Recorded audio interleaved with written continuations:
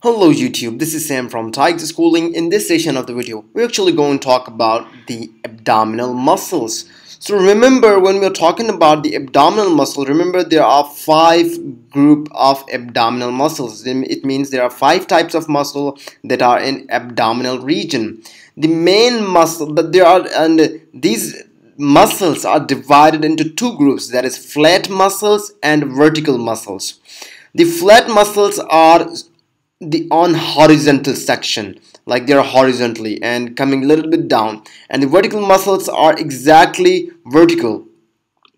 Those 5 muscles, if I name them, and I will be showing you in this diagram later on, that those 5 muscles are rectus. We have got the rectus abdominis, we have the pyramidalis in the vertical section, vertical muscles, and in flat muscles we have the internal oblique, external oblique, and transverse abdominis muscle. So we'll be talking about one by one for each of those muscles and how this middle structure called linea alba is formed due to that muscles, and we'll talking about the aponeurosis as well. So we'll start our lecture with the flat muscles. So we have 3 flat muscles. So these 3 flat muscles, if I show them in this diagram, you see the top one is your external oblique muscle, and the inner one, if I hide this one, we have got the internal oblique. This is the second muscle of the flat group, and the third one is your transverse abdominis muscle right over there on this side. This is your transverse abdominis, and this one, the outside, is the external oblique. As you go from outside to inside, from this side, from lateral side, we will find out that the outer muscle of the flat group, you have the external abdominis, external oblique. As you go inside, it is internal oblique, and as you go much deeper, you will find out the transverse abdominis muscle.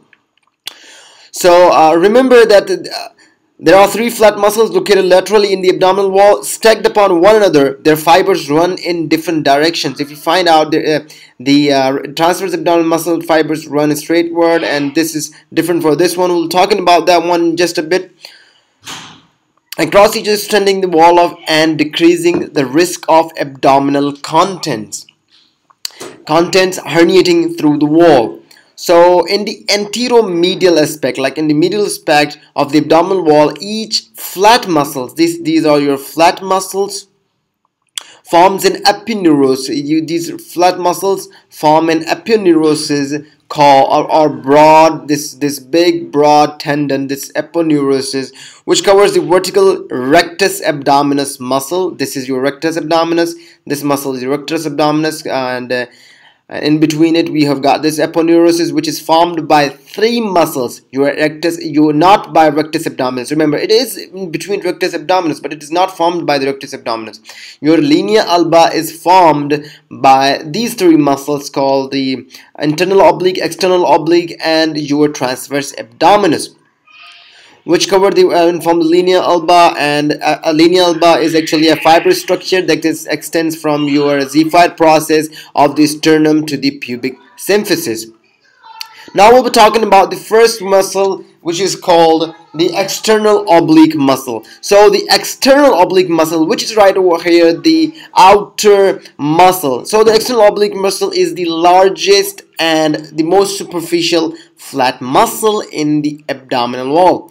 So its fiber run inferior-medially. You can find out that way that its fibers, if you see close to the fibers, you can see this diagram, that it is running to medial side, going medial side and inferiorly. So we'll call that the fibers of external oblique muscle run inferior-medially. And if you're talking about their attachments, so remember, they originate from ribs. Let me remove the muscle so we get a good. I have to remove other muscles in order to show that, but you have to remember this one. So they originate from ribs 5 to 12 and insert into your iliac crest and pubic tubercle down there. Into your iliac crest and pubic tubercle right down there. And on the iliac crest, you have got this one on this side, that is into the iliac crest right there, and pubic tubercle right over there. I'm going to talk about the function. Its function is contralateral rotation of your torso, and its innervation is by the thoracoabdominal nerves, which is from T7 to T11 and the subcostal nerve, which always there, which is T12. We don't call the T12, we call the T12 nerve a subcostal nerve. Remember this one as well. The second muscle we have to talk about is the internal oblique muscle. Let me put the muscle again. So this one, the biggest one is external. This one is the external oblique, and this one is your internal oblique on the other side I have shown. So the internal oblique lies deep to the external oblique. It is smaller and thinner in its structure, with its fiber actually running superior medially, like going superiorly and medially. And we learned in external oblique their fibers are coming infero-medially, coming down and on medial side. But in the internal oblique, they're going superior and medially, perpendicular to the fibers of external oblique muscle. If talking about the attachment, it's originated from the inguinal ligament. Totally opposite. It arises from over here, from the inguinal ligament, your iliac crest from this side, while and your lumbodorsal fascia, and inserts above right there into your ribs number 10, 11, and 12. If talking about the function, we know that the internal oblique muscle has a function which is a bilateral contraction compresses the abdomen, while unilateral contraction ipsilaterally rotates your torso. And in case of nerve innervation, remember it's same as the external oblique, which is by the thoraco-abdominal nerves, which is T7 to T11, and subcostal nerve from T12, with an exception that in here it is extra, which is the there are a few branches from the lumbar plexus. Now we'll talk about another muscle. By removing the internal abdominis muscle, we get to another muscle which we can see on lateral side, which is called the transversus abdominis. So the transversus abdominis is the deepest of the flat muscles with transversely running fibers. You can see they're running, that's why we call it the transversus abdominis. So deep to this muscle is well-formed layer of fascia known as transversalis fascia. If we remove this one, we'll find out a fascia, but I haven't opened the connective tissue, so we won't see it. Let me add up the connective tissues and remove this one, and we might get the what we call the fascia, which is called the transversalis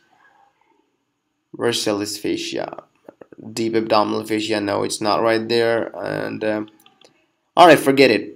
Just we can't see it in the picture. Let me refresh the picture, and we got your transverse abdominis back.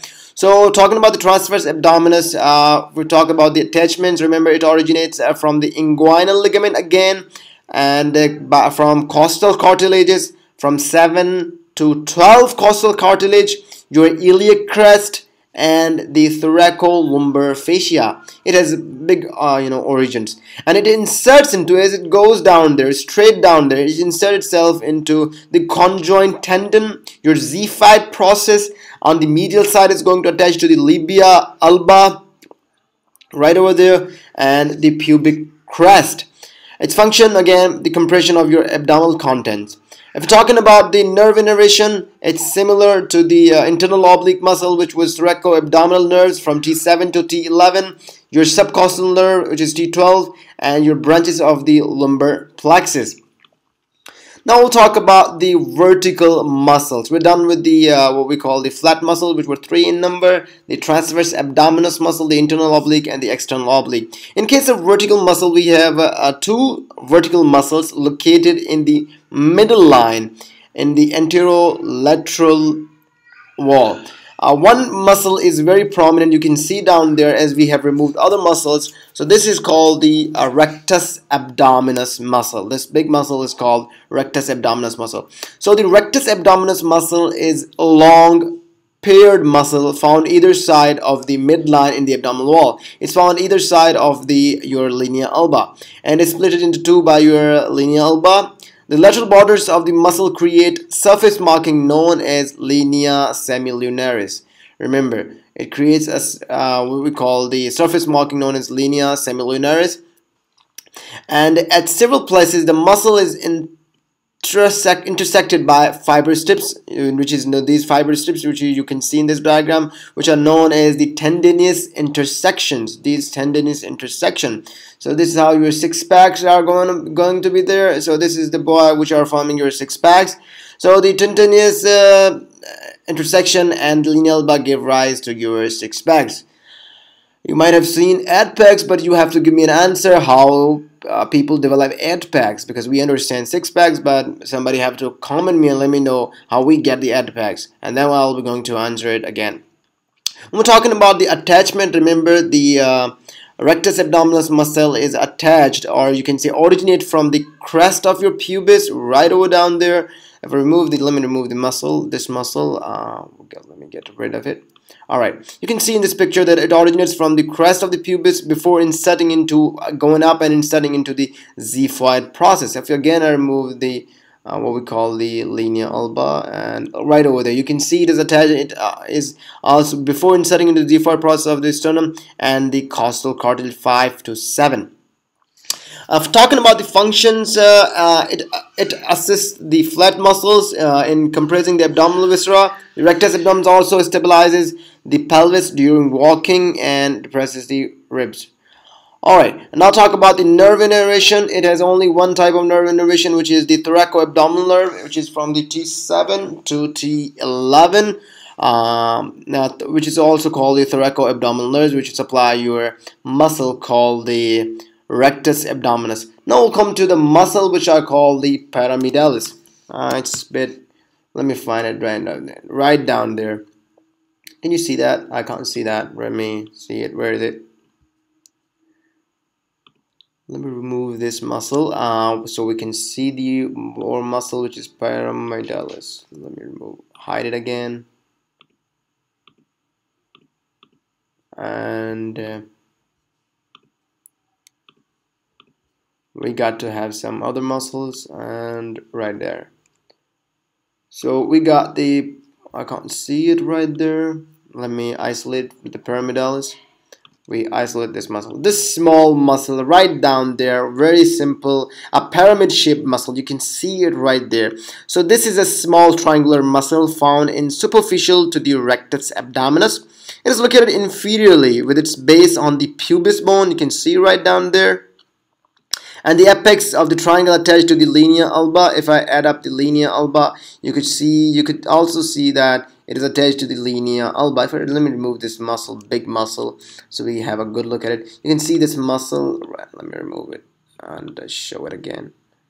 Oh my God, look at that eyes. Yo, ho, ho, ho, ho. All right, man, we have removed the linea alba. Right, doesn't matter. So we have this muscle small right down there. Exactly down there. This is your small muscle, kind of attached to your linea alba. Okay, so its attachment, if you're talking about the origin of this muscle, you'll be saying it arises from the pubic crest and pubic symphysis, because it is close to your pubic symphysis and before inserting into linea alba, so its insertion is linea alba. Its function, it acts as a tense to your linea alba.